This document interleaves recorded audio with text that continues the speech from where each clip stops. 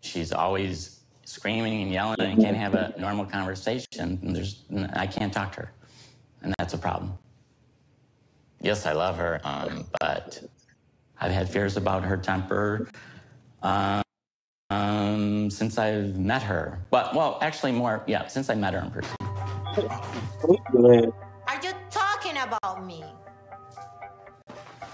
Pack up your things. Get out of here. Get out of here, Gino. You know, if you truly love me, you would listen to my proposal. You didn't even give me Okay, what is the proposal? My proposal. So, and I even write protection for Jasmine. That's the headline. If I was the person that initiates a divorce, you would be giving the highest amount of financial protection. Do you understand that? Now I'm trying to explain to you.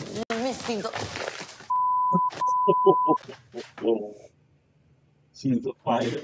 So this means that if I initiate divorce, I'm gonna get the very small amount. That means that I'm stuck with you. If you cheat on me, I have to accept it. I cannot get divorced. No. It says except for cheating.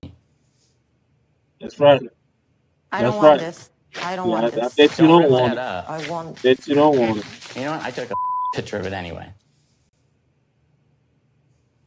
So I would really appreciate if you just take your things and get out of my house. Yeah, I'm not going to. Because you're a idiot. Really? Like all my demons come out because of you. You cannot even communicate. The kind of relationship that I have with my exes. Yell. I get along even with my exes better than I do with you. They are better people. Just yell, don't you? That's all you know how to do. Even like I feel more attracted to my ex even than to you. Yeah. And he's better looking than you. And he has even more money than you. Yeah, and he's young and he doesn't have sex problems like you do. Exactly.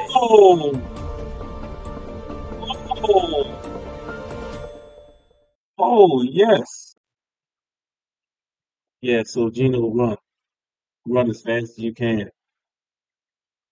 And the thing is, I don't know how fast you can run, but if you don't even want to open the door, just run through the door.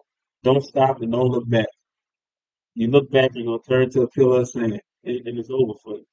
Don't do it. She is crazy.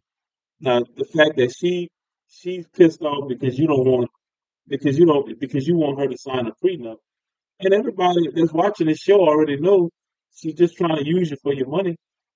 I mean, hey, what you gonna do? You gonna stay with this and continue being with somebody that's really an emotional wreck. She's definitely an emotional wreck. And every time we watch it, it's always some kind of big mess that's going on because of something that she wants or something she wants to do. She planned a trip, a $2,000 trip, without your permission. You ended up paying for it. I mean, so you didn't have a backbone in that situation, but when she put that $500 worth of clothes up there, you did have a backbone on that. But I just think, man, you just go ahead and turn and run and don't look back because this chick is crazy.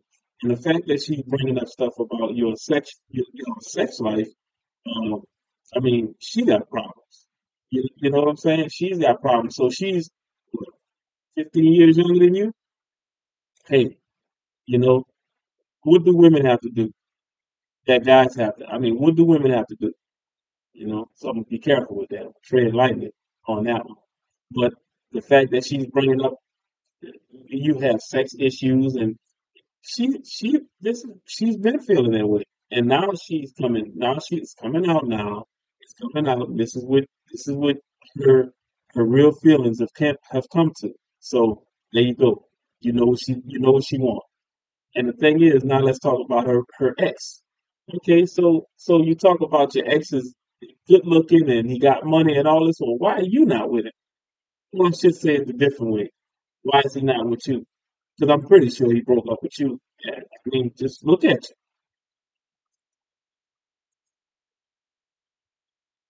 Appreciate y'all watching this channel. What are you doing? I'll see y'all on the next one.